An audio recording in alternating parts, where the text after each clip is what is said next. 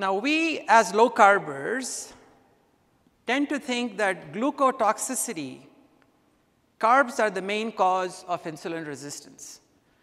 Dr. Schulman has clearly shown, and I think that this is the accurate picture, that it is lipotoxicity that causes insulin resistance. With lipotoxicity, you convert the fat inside the cells to ceramides and diacylglycerol, and this prevents intracellular insulin signaling so that you cannot recruit the GLUT4 channels through which you can take in glucose. In addition, the toxic fat damages your mitochondria. The mitochondria don't burn cleanly. They make a lot of free radicals. The cell gets energy starved, inflamed, and dies. Now let's turn our liver as to how liver interfaces with food. In the setting of fasting, the liver is charged with the main responsibility of supplying the brain with fuel. Our brain refuses to fast. It needs a certain amount of food all the time.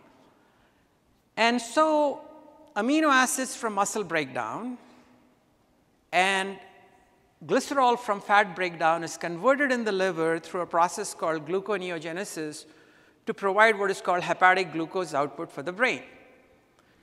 In addition, the fatty acids get taken up by the mitochondria in the liver, and because insulin levels are low when you're fasting, they get converted to ketones, which is fuel for the brain.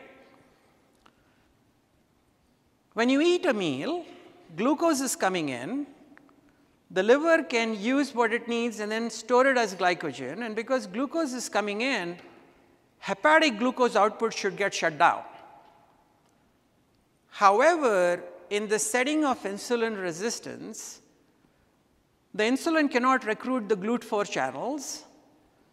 The amino acids from fat breakdown and the glycerol from lipolysis continue to be taken up by the liver, and in the midst of plenty of food coming in, the liver puts out glucose when it shouldn't. It also jacks up the fat manufacturing machinery to become fatty. The fatty acids that are picked up by the liver cannot get converted to ketones because of high insulin levels, and the liver spews out these triglyceride-rich lipoproteins. Now, I have several patients who tell me, "Doc, I have had a marginally elevated hemoglobin A1C for about 10 to 15 years. It means nothing." But what they need to realize is that it takes 2 to 3 decades of a fatty pancreas before you progress to type 2 diabetes. But the fatty pancreas initially is actually making more insulin. But phase 1 insulin response, what that means is that when there is a slight shift in glucose, the pancreas squirts an amount of insulin into the vicinity, and it reduces glucagon production. That is gone. I've been accused of being a little nerdy, so that was a little nerdy fact. Now, Lydia Shishipank has shown that as you progress from normal to obesity to type 2 diabetes or pre-diabetes and type 2 diabetes, the amount of fat in your pancreas goes up.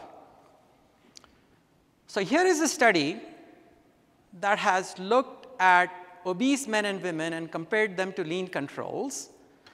You can see that the body mass index of obese men and women is similar.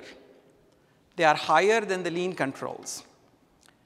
However, women are blessed. And the reason I say that is because for the same BMI, the men had more visceral fat, had higher liver and pancreatic fat content. They were also more insulin resistant, as evidenced by high fasting insulin and high HOMA-IR scores. And this was accompanied by them having lower levels of the healthy fat hormone called adiponectin, as well as leptin, and they had higher markers, blood markers of liver disease. Now, one does not need to get into their 40s to get lipotoxicity. This is a study in teenage Mexican American girls, 16 or 17. And you find that when their weight goes up, they become insulin resistant. And not only do they get insulin resistant, but muscle fat, liver fat, and pancreatic fat goes up dramatically even at this young age.